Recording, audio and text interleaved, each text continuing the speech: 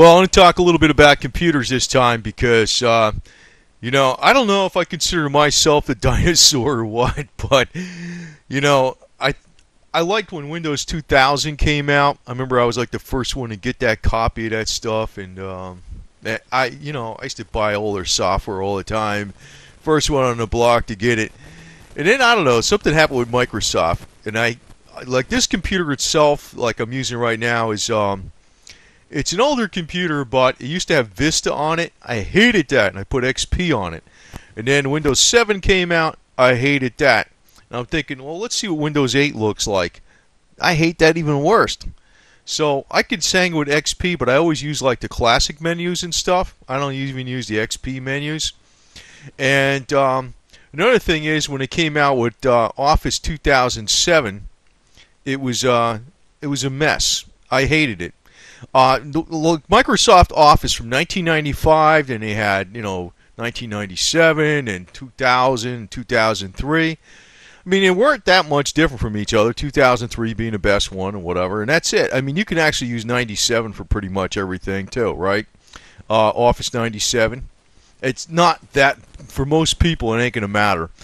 And I would say I'm actually an advanced user. I was doing a lot of heavy financial calculations, pro formas, a lot of data mining, interrelating between Access and I wasn't using it like a lot of these lunkheads. I wasn't like a professional programmer. I was more an accounting numbers guy. But I was very good at manipulating data because I had a heavy math background. But when it came out with my Office 2007, I hated it.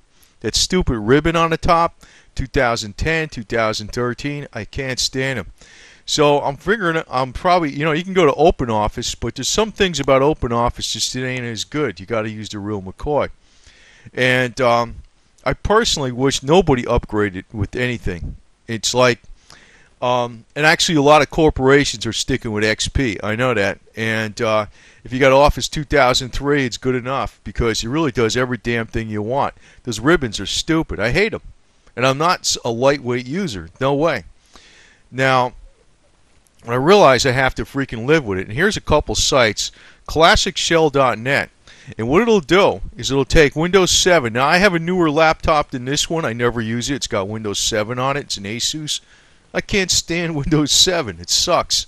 Okay? I mean, I can get around on it fine, but I say, why bother? What the hell did they fix here? They screwed things up. So I'm kind of like resentful of that, and I don't use it. But I'm going to download and put this on it, Classic Shell. I saw a lot of rave reviews. Most places are rating it 5 stars for reliability.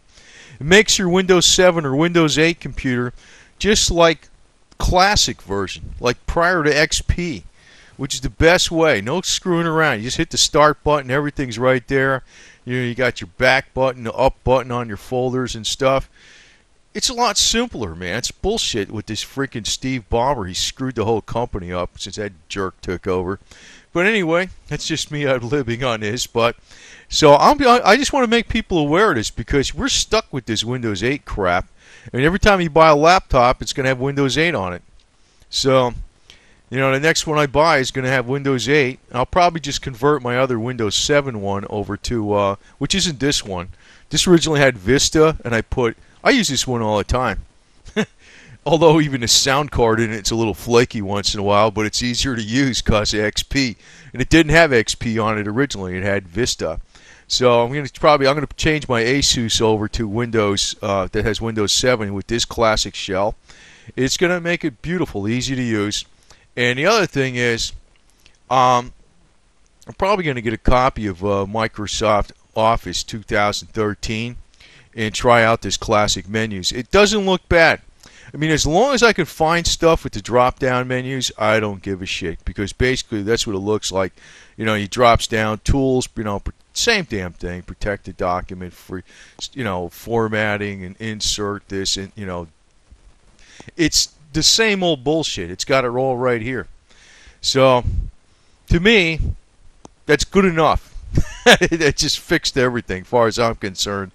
So, I'm going to actually try these two things out. I know they got rave reviews on it, but I want people to become aware of it. I knew they would come out with a product like this because Microsoft is getting dumber and dumber. I mean, it's like You know, Bill Gates, I wasn't really a fan of his, but he's the one that made that company. And since he left, man, they're just coming out with all these dumb ideas. I just can't stand his stuff. But this fixes all the crap that's in Microsoft Office. Actually, this is 2010, 13, and you also have a version for 2007 that you could fix it with. You know, you could fix it up the old way. So this site, addintools.com, and I'll show you, you know, where the links are, post them down below. But since we're stuck with this garbage, you know, this is the best way around it because, you know, I could learn the wheel all over again, but why the hell should I? Why the hell should I? It was more or less advanced user in all these damn things. I was pretty much function as the network guy too, and the computer guy in the office besides being the controller. You know, they hardly ever call the computer guy in to do anything. I fixed every stupid problem there was. You know, I integrated Access database into custom programs in the system. Wrote custom programs in with the report writer in the accounting software. And I've done a lot of advanced spreadsheets. And here I'm looking at this shit. It's like I'm going back to stage one again. I have to relearn the wheel. For what? Is this supposed to help me, Microsoft? So I'm going to use this add-in, addintools.com for the Office versions. And also Classic Shell for Windows 7 and Windows 8. Now I'm not afraid to get another computer. I might get a Toshiba this time. Asus makes a good computer. And the one I'm using right now is a Gateway, but you know, it's been reliable as all hell. I had it for a number of years, and it's taken a beating at the gym and everything else. So, but this is the one thing I really have a beef with. I didn't like Windows 7, and I hate Windows 8. So this Classic Shell brings it right back to snuff. I personally can't stand Office 2007, 2010, and 2013. If I'm stuck using this, I'm going to use this add-on tool to it and bring up the thing right back to the normal menus where I can find things and use all my skills. So, but I just figured I'd point this out. There are solutions out there for people who have been, you know, well trained on these things, and you put a lot of hours into learning every little aspect. They're just going to change the wheel for the hell of it. You know, I'm not somebody that's actually like a computer guy just for being a computer guy. The object is money, money, and if some jerk that designs programs decides to make things more difficult for me to find information, they're killing my objective. You know, I know what the Microsoft is doing. What they're trying to do is just sell more garbage, that you have to have this to the latest, greatest. It's a gimmick. It's a gimmick. I can't stand it, to tell you the truth. So these are two ways to bring things right back into snuff. Addintools.com for the newer Office versions, 2007, 2010, 2013. And Classic Shell for Vista and Windows 7. And actually Vista, you want to get rid of that shit. Windows 7 and Windows 8.